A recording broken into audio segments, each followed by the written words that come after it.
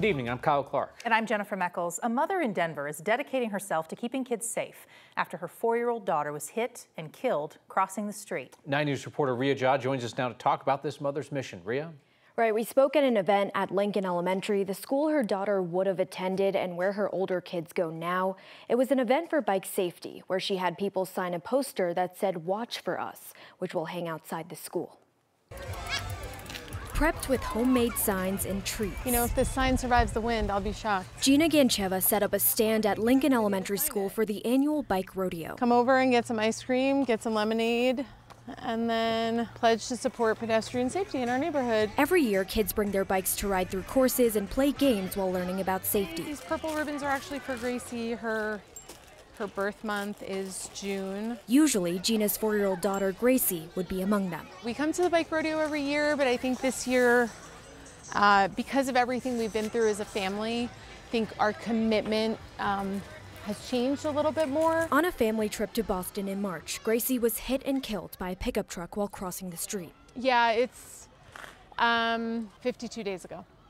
So I do count every day. The worst moment of my entire life, you know, just it happened so quickly, and the repercussions of that split second are done. Now, Gina channels her grief into action. I don't know what else to do but to be out continuing to push her spirit, continuing to talk about her and to talk about causes in her name, and again, make sure that this doesn't happen to any other child or person just by crossing the street.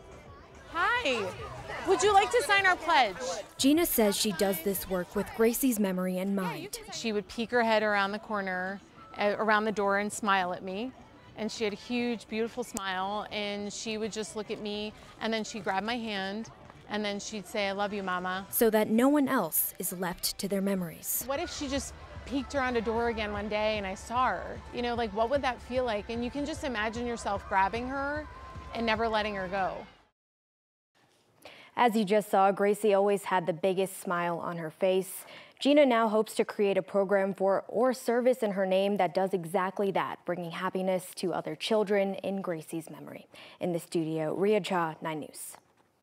Cyclists in Colorado Springs held the city's first ever Ride of Silence today. A worldwide event happens every May 15th, raising awareness about cyclists who've been injured or killed on public roads. Colorado law requires drivers to give cyclists 3 feet between the bike and the car. A man who hit 4 first responders while driving drunk last December has now pleaded guilty. Benjamin Winters was driving on I-76 near Sable in Commerce City when he crashed into 2 Commerce City police officers and 2 South Adams County firefighters on the side of the interstate. Everybody survived that crash, but 1 officer is still off duty, recovering 6 months later. Today, Winters pleaded guilty to 2 vehicular assault charges and assault on a first responder. He'll be sentenced in August. Video of that crash was also released today. These are some still images from police body camera at the scene. They capture the chaos of the collision when Winters' car hit those first responders. Obviously, it's pretty hard to see here. It's moved very quickly through the scene, so it's hard to see on video as well. But if you'd like to watch the whole video, we do have it on our website. We want to warn you, it can be difficult to watch. We're going to post it there because it shows the dangers first responders face when they're working on the side of busy roads. A second teenager accused of killing a woman by throwing a rock at her car is now taking a plea deal. He was supposed to go to trial this summer for the death of 20-year-old Alexa Bartel. But now Nicholas Gorolchik, the man on the left here in this 3 photos, is facing 35 to 72 years in prison. In court today, Gorolchik pleaded guilty to 3 charges, including second-degree murder and attempted first-degree murder. On the night Bartel died, prosecutors say the 3 teenagers threw rocks out of a moving truck, targeting other drivers. Gorolchik admitted in court that he handed Joseph Koenig a rock, and Koenig threw the rock at Bartel's car. Joseph Koenig is now the only one still scheduled to go on trial, and the other 2 teenagers have agreed to testify against him. Jurors are now deciding whether to convict a man accused of killing 4 people, then taking off to Mexico for months. Some of the victims, including his ex-girlfriend, filed for protection orders against him just days before that shooting. Prosecutors say back in October of 2022, Joseph Castarena's ex was trying to leave him. He came to a house in Aurora to kill members of her family. Prosecutors say Castarena tried to shoot and kill his ex-girlfriend. She ultimately wasn't hurt, but 3 of the victims who died were related to her, and the 4th person killed lived on the property. The defense argued Castarena was acting in self-defense. His brother and his cousin already pled guilty this year after investigators say they helped him escape arrest.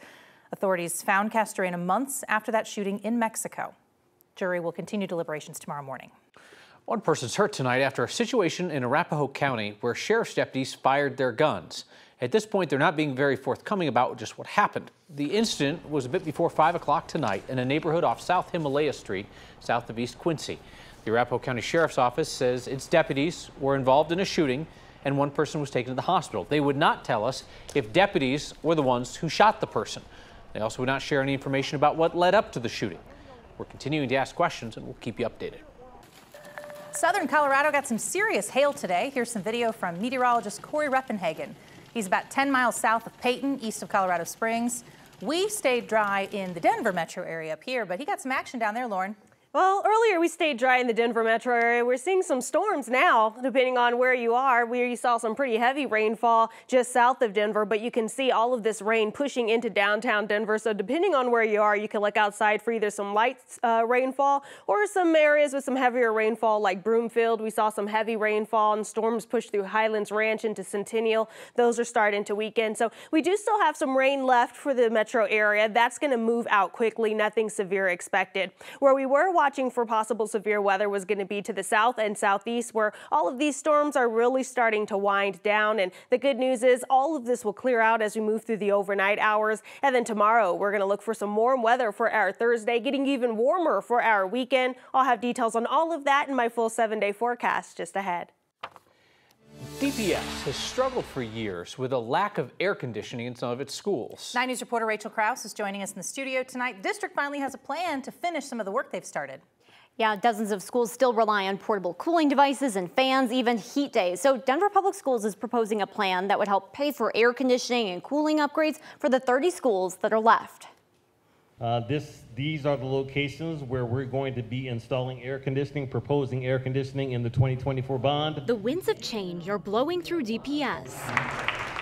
Plans for a new bond measure are moving quickly through the Community Planning Advisory Committee. We made a recommendation of $975 million to the committee, and they've been working on this since January. Melissa Rosales is a DPS Senior Program Manager and CPAC member. She says one big piece of the plan is getting AC into all schools. This will actually be the remaining amount of schools. So there's 30 schools in this package to receive air conditioning. The ability to keep all classrooms cool, a massive weight off the district's shoulders. It is, absolutely. The schools in blue are the schools that we've identified on the first slide that will be climate conscious. Among the committee's 60 members is East High Junior Noah Schurz. As a student, I am a big part of the district. The district functions for me and a lot of my friends and a lot of other students, and I just really wanted to make sure that I was in the room to really not make those decisions, but really work on the issues that students really care about. With nearly $1 billion